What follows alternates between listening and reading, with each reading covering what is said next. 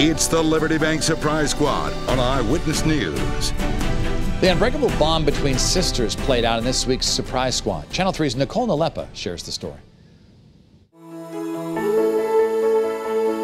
My sister has been a great, loving sister, aunt, cousin, and friend. 2 years ago, she suffered kidney failure.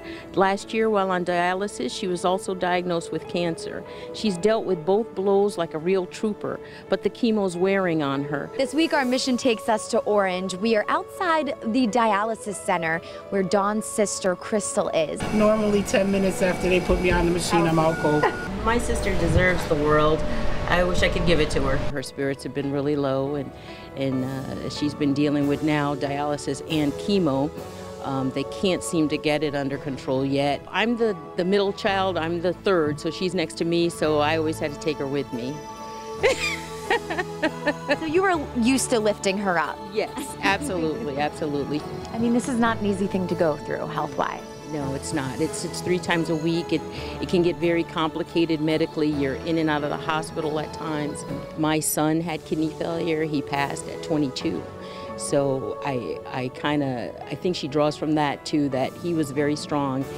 He didn't show, weakness. But there's times when there's nothing you can do but be weak. I always told my mother before she passed that I'd keep an eye on her. And that's what you're doing today. That's what I'm doing today.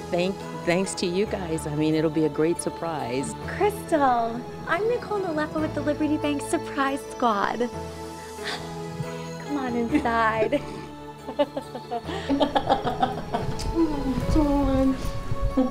Surprise. This is beyond a surprise. Wait a minute. He has Channel 3 on his jacket. This is on the news? Yes, ma'am. Oh my gosh. She's always trying to get me to do a spa day too. Well, you can have multiple spa days. Wow. With all of the running around to the doctors and coming here, I need a spa day. Wow. Thank you so much. Thank you guys.